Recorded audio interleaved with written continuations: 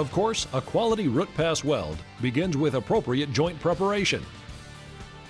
Before operating this or any other welding machine, always read and follow all safety labels and information in the owner's manual. Miller is always updating and improving their products, so your machine may operate a bit differently than the demonstration machine used in this video. Start with pipe joint sections that have standard 37.5-degree bevels. This will create a joint design with a 75-degree included angle. The lands can be a knife edge to 3/32 of an inch. Use a minimum 1/8 inch gap to ensure proper root reinforcement on the root side of the joint.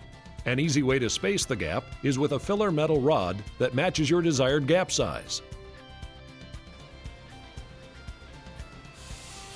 You'll tack the pipe ends together using the RMD process to help maintain an even gap all the way around the pipe joint. To get the best results, deposit 4 1-inch tacks approximately 90 degrees apart: 12 o'clock, 6 o'clock, 3 o'clock, and 9 o'clock. Make the first tack weld and remove the filler metal spacer.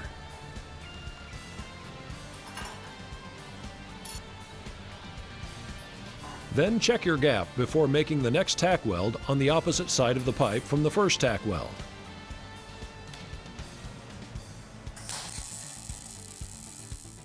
Make the third tack weld on the side in between the first and second tack welds.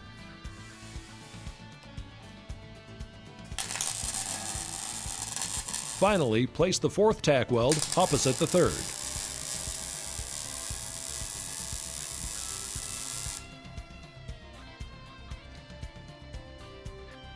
On a larger pipe, your tack welds may be 1 inch or larger. On a smaller pipe, they may be 1/4 to 1/2 inch long. Tack welds will shrink during cooling, causing the joint to close up. In tight areas with less than a 1/8 inch gap, you may need to grind the joint using a 3/32 inch cutting wheel to open the root.